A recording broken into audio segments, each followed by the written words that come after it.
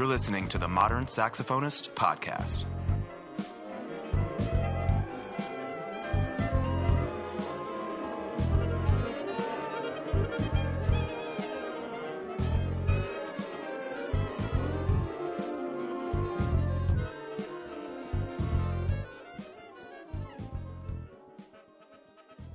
Welcome to the Modern Saxophonist podcast. I'm your host, Mark MacArthur, and you're listening to the Monday Masterclass. Today we have a special masterclass with our buddy John Wintringham, and we just had a great episode that you should tune in and listen to. That's already out there for you. And just to get introduced to him, but John, how you doing? Great, looking forward to it. Yeah, and everyone, Eric Bradley, my co-host, is on here. So, Eric, hello again, Mark and John. Yeah. Well, take it away, John. All right, Mark. Well, basically what I wanted to do today is just talk a little bit about programming, and it's a pretty vast subject, so we won't touch on all the topics, but I think it's something on the minds of a lot of, saxophonists of all ages, middle school, high school, anyone who's going out and performing in any kind of setting. And I think it's, one of my strengths as a performer is my approach to programming, and I think it's a weakness for many saxophonists because of our heritage as soloists and because of how we grow up and the academia kind of circle that we go through. But I just wanted to give a little insight into my process in case it's helpful for some of the people listening, and to talk about my approach to programming, some of the kind of tips and tricks that I've learned from, the hundreds of concerts that I've done. So I think one of the major aspects of it is to think very clearly about and to define the components of what you believe a successful program is. Of course, this is different for everybody. It's certainly based on personal experience and preferences. But go through and think about the concerts that you've been an audience member of, that you've participated in, and just go through and rack your brain and find out what concerts has really moved you as an audience member? What concerts have you performed in that you've really felt passionate about, that you felt like you had something to offer? And, pick one of the more memorable concerts that you've participated in or that you've listened to, and go through and try and define what it was about that concert that made it a memorable experience, what it was that you loved. Was it the music? Was it the performer? If it was the music, why? If it was the performer, why? Just diagnose the aspects of the program that you found enjoyable, that you found moving, and then try and apply them to the program that you're trying to create. So one of the biggest things when we're talking about programming is everyone says, know your audience.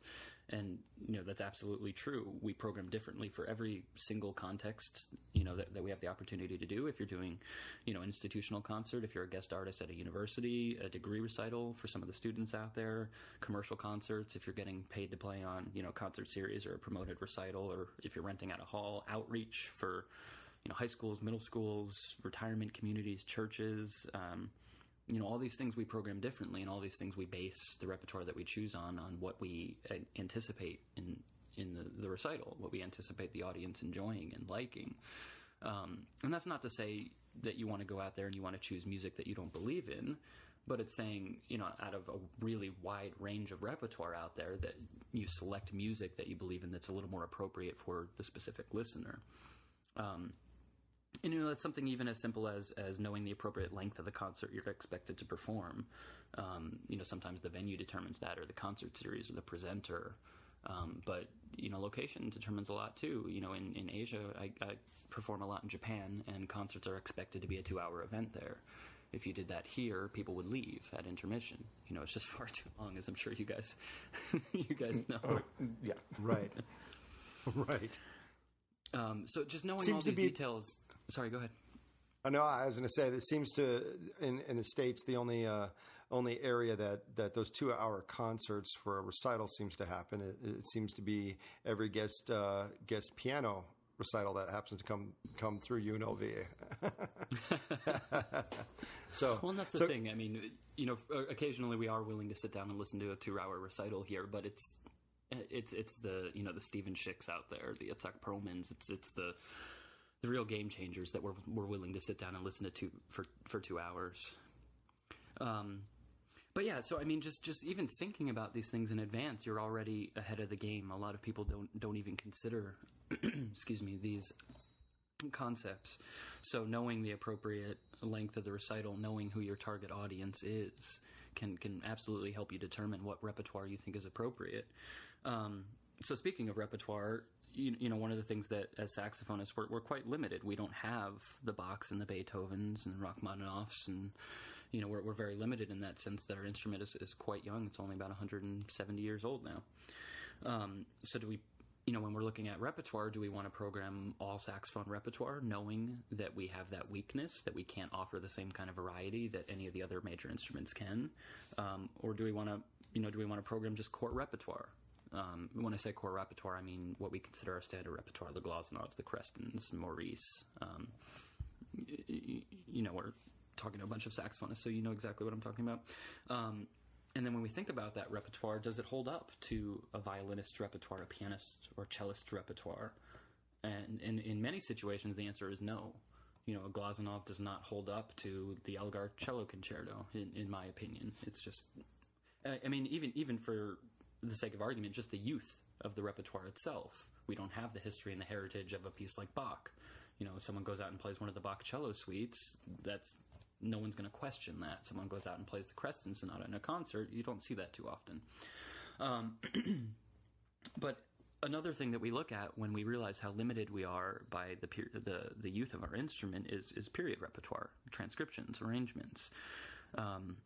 And I think one of the weaknesses that saxophonists have is we often limit ourselves to published transcriptions. I think it's very important to have a good balance to play period music, to play Bach, to play things like this, you know, as an aspect of a program. But too many of us get so excited by a published transcription of another piece that we didn't know about that we forget that that was transcribed by someone specifically with their own playing in mind, their own sound in mind. So one of the big things in my career that I've done is I've explored violin repertoire, vocal repertoire, cello repertoire, clarinet repertoire. I find the music that saxophonists don't really know about, that we should, by the way, and I find the music that speaks to me as a person, that I believe in and that I feel like I have something to offer, and then I decide if it's going to work idiomatically on the saxophone. But doing your own transcriptions, doing your own arrangements is a crucial tool to who we are as artists, because it allows us to write for ourselves in mind. It allows us to tailor the music to our own playing, to our own strengths and weaknesses. You know, I do a lot of arranging and a lot of transcribing, and I'm also very in tune with the other people that are doing similar things. And you know, one of the things that's out there right now is the Saint-Saëns oboe sonata, and so many saxophonists are playing these days. And I love Saint-Saëns' music. I think his violin sonata is one of the best pieces, you know, I've heard recently, and I believe in his music, but that oboe sonata is a terrible piece. It's just his bassoon sonata is so much better. Yeah, well, and his D minor violin sonata is incredible. I'm working on that right now, and nice. I can't wait to pretend I'm good enough to play it. But yeah, the oboe sonata, for example, it's something that even oboists don't really believe in. But it's an accessible transcription. It's out there. People are emailing the PDFs. We have access to it, so we play it. We ignore the fact that there's better music out there because it's easy. Because it's easy to just say, yes, I'm going to play this music. It's a transcription. I'm going to study Saint-Saëns. I'm going to study oboe music. No, that's wrong. I'm sorry, that's wrong. If you don't believe in the music, don't program it. But anyway, the point is if you teach yourself the skills that you need, or even just have the courage to experiment and to dive into your own transcribing, there's a whole world of possibilities out there. I've recently transcribed or arranged a lot of Edvard Grieg's lyric pieces, and I've done this kind of alongside Mike Jupstrom, my pianist and composer collaborator. And we've ended up with 4 short pieces that work incredibly well for saxophone and piano that no one else is playing. And if we even briefly explore all the repertoire that's out there for various instruments, we realize there's a whole world of literature at our disposal that we're either not aware of or we're not willing to put in the work to transcribe. But my point in all of this is that there's a whole world of possibilities as far as programming, and that we should explore all of them, and we should search out music wholeheartedly that we believe in. I couldn't agree more. Like you said, there's so much else out there. And, one of the things that I was exposed to earlier is piano music. And one of the things I've been transposing is some of the Chopin nocturnes. It's something that's a part of me. It's my mom played them when I was young, and that's one of my influences when I was young. So I get what you're saying. The transcription music that's closest to you. Yeah, absolutely. And you have that personal experience with the Chopin, and that's going to kind of influence who you are as a player and the things that you want to transcribe. And that's all I'm talking about with programming, is finding that insight, finding that niche that you have that makes music personal, because an audience picks up on that. They really do. When you believe in the music you're playing, it's, the audience can see that, they can hear that, they can feel that. But yeah, and I mean, continuing on past transcriptions, in general, what we've been discussing so far is just increasing your awareness of repertoire. And another way to do that for saxophone repertoire is find out who the leaders are in our field, follow them, follow their CDs, find out what repertoire they're playing. Look at the Tim McAllisters, the Claude DeLongs, the Nobuo Sagawas, these amazing artists out there, and see what rep is on their CDs. I'm going to actually put a call out. This just brought something to my mind. So I'm going to put a call out right now. Can we just start taking pictures of concert programs, putting it out on what you're doing, just so that we know the repertoire that's out there that you're doing? Because I know you're not doing CDs of everything that you're doing, putting on your recitals. Oh, absolutely. Yeah. And we need to see what's happening out there today. So if you happen to be getting ready for a recital, you're doing things, help us out. Help the saxophone community out. Let's see what you're doing. Well, and that's one of the things that you can do, is you can explore websites of the leading artists out there. And I'm not talking about just saxophonists. Do not limit yourself to just saxophonists, because some of the best artists out there in the world are non-saxophonists. In fact, the majority of them are non-saxophonists. Right. But go on their website and don't just look at the CDs, but look at their events, look at their calendars, and look at the repertoire. Because most musicians out there, they list the repertoire being performed at each concert, so you can see what they're programming in different contexts at different venues, and again, you can get some really insightful ideas. Yeah. But I got to tell you, maybe this stokes somebody else to start putting something together on this. Is that this means that we all have to go out and do some research, and we got to really be interested in this. But if there's somebody that wants to compile that, I'm not that person. But if there's somebody out there that wants to do that, there's a good project. But we can at least agree on the concept, and I think that is to make informed decisions when it comes to programming.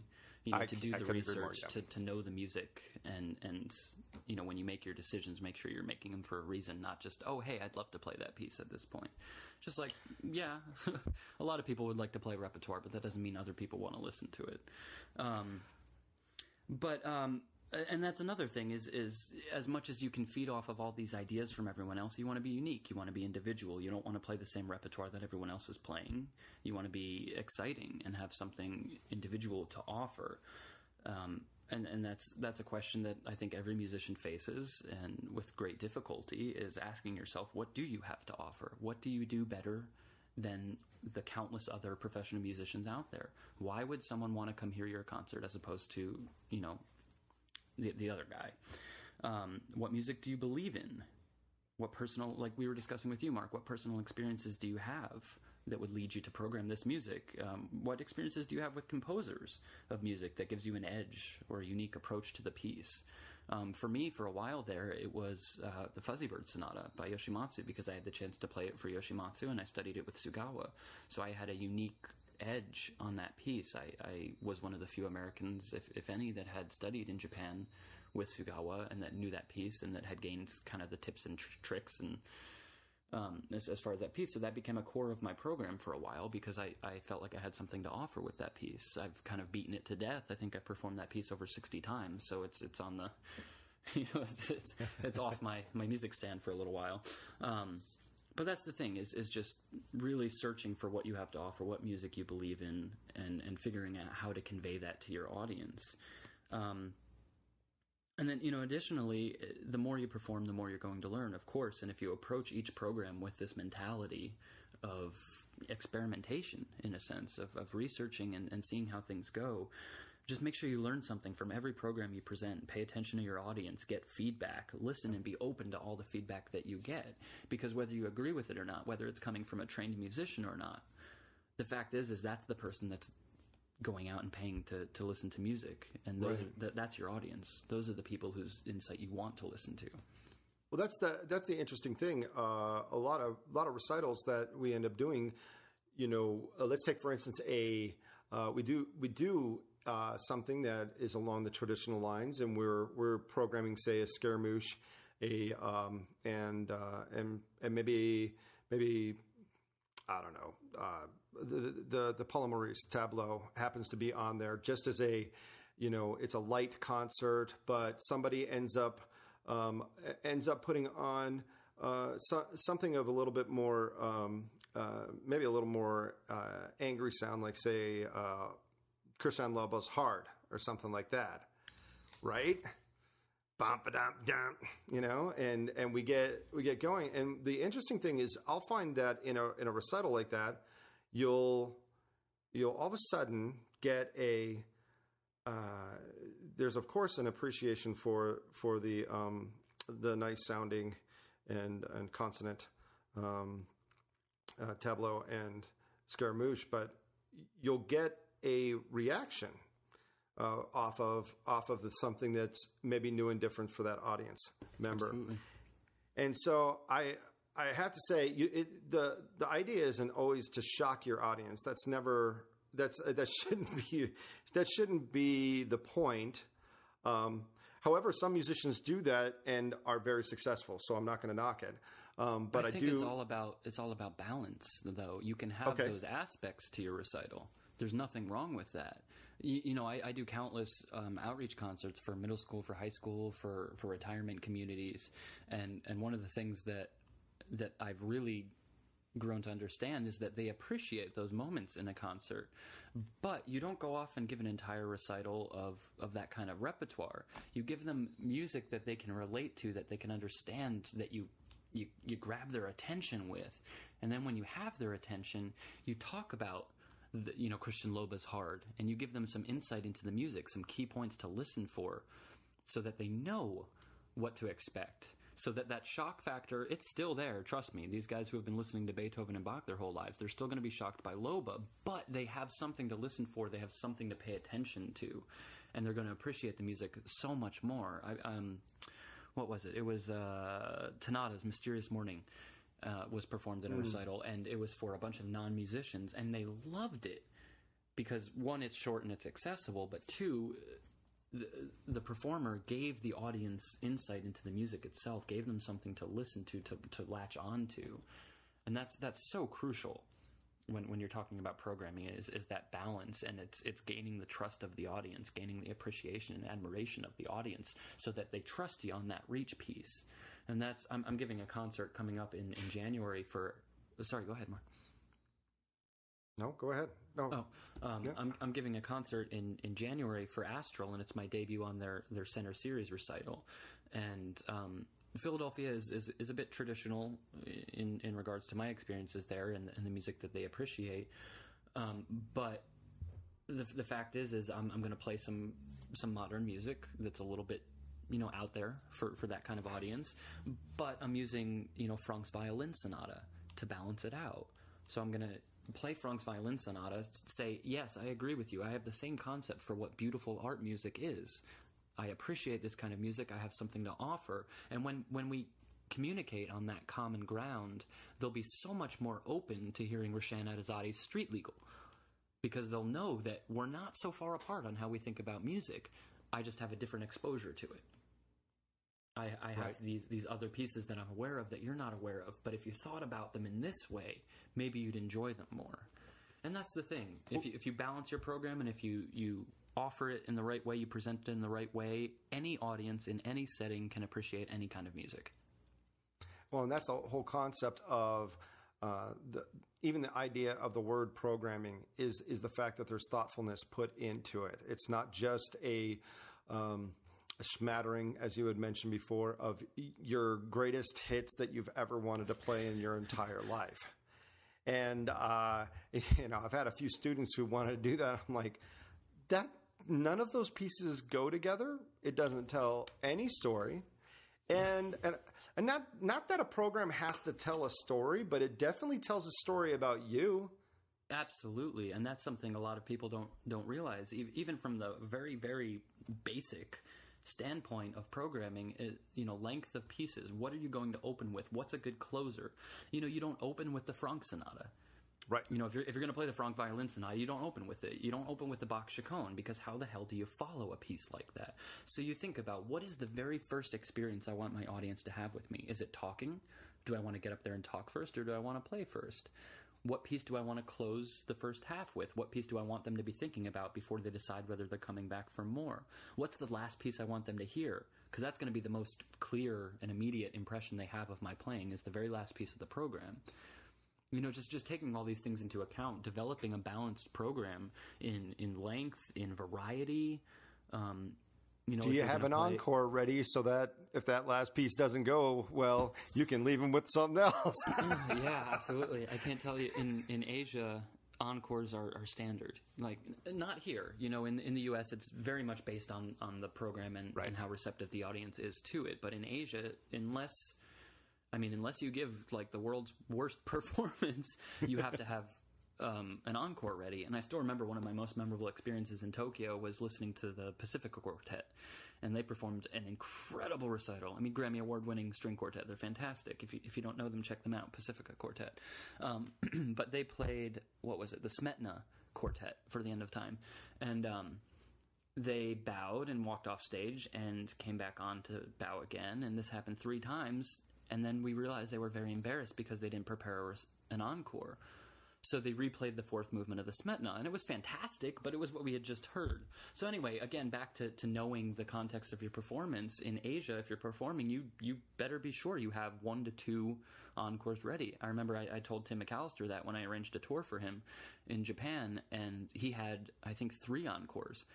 And at the very least played 2 of them, but in most of his performances, I think, played all 3. And they're short. They're not the same as encores are here. It's not all about flash. Not everyone's getting up there and playing Monte's Chardas. Some people are playing Bach Air.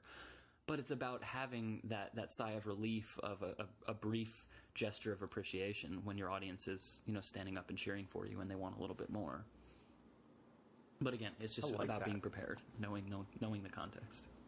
Yeah, if you're going to take the hundreds of hours of time to invest to practice, take the 30 minutes to think about the programming, right? Yeah, absolutely. Or longer. Well, and I think, and not to just completely tee off here, and I hope I'm not going to piss off too many people with this, but I think one of the biggest epidemics in our field for saxophonists is difficulties in programming. So much of what we do is based in academia, is based in the institution. So much of the programming that we're kind of bred with is in the academic setting. So the Berrios, the Xenakis, the Stockhausens that we all have to study and that we all do, and that a lot of us grow to appreciate, and I certainly do. I think, that's some of the greatest music out there. I love Xenakis. But anyway, the point is we all learn that, and we play our masters or our DMA recital, and, as saxophonists, especially since we're on a collegiate track, we don't have orchestral positions. A lot of the concertizing that we do follows academia. We're not all performing 100 concerts a year. Most of us, our performance experience comes after the degree. So we get out into the real world and we have the experience of programming degree recitals. And then we see saxophonists going out there playing 60 to 90-minute concerts of, spectral music. And, themed concerts are kind of a different story, but in most situations, your audience is not going to respond to that. And it's because we're so trapped in this institutionalized training, we don't realize the rest of the world doesn't work like that. Violinists don't work like that. Pianists don't work like that. They have the experience of performing in a lot of different situations that we don't have. So my point is get outside of this academic bubble, get outside of this approach to programming, this concept of intellectual music, and learn what an audience is looking for. Research the concert series you're playing on, and look at what kind of music they're used to listening to and what they're expecting. And then if you really believe in Stockhausen, that's your niche, that's your shtick, and you want to present music like that, figure out the right context, figure out a balanced program so that you can present music like that and someone will appreciate it, instead of just putting their hands over their ears because they're listening to an hour of spectral music when they've never heard a minute of it in their life. Well said. Rant over. Well said. I think I've got a couple of students who at UNLV who are getting ready for their junior recitals this year, and I'm looking forward to them listening to this and just getting a chance to like take this into perspective for some of not that they have too big of a choice in the whole matter, but I want to just take a step back and say that this isn't meant to attack my colleagues and my peers, a lot of whom I admire and are doing the right things. It's that my personal experiences have led me to believe that people do appreciate this music. People do understand and admire pieces like what we're discussing right now, but you have to present it in the right light. You can't just go out there and do 2 hours of the same kind of music. For me, toning down my program or balancing my program so that they appreciate a piece like Albright. Because let's face it, to non-saxophonists, Albright is out there. That's weird music. You know, to us, it's like, wow, that's tame. That's like Mozart aria. And it's, that's, I think, one of the best pieces ever written for saxophone. It's great music that I believe in. Right. But to non-saxophonists, that is really trippy, out there music. And like we're discussing, it's about finding the situation creating the situation that your audience will love a piece like Albright. I played the second movement of Albright in a concert over the summer, and I talked about the piece first, and I talked about my personal experience with the piece, and I'm not fortunate enough, like someone like Tim McAllister, to have known Albright and collaborated with him, but I have my own personal history with the piece. I don't want to get into this, but I had a grandmother that passed away, and I dedicated a performance of this to her. So this piece has played a role in who I am as a person for years. And just talking about that experience that I've had with the piece personally helps the audience gain so much insight into what I was thinking as a performer and what I was feeling as a performer. And it helped them share the emotions that I was feeling. And I'm not lying.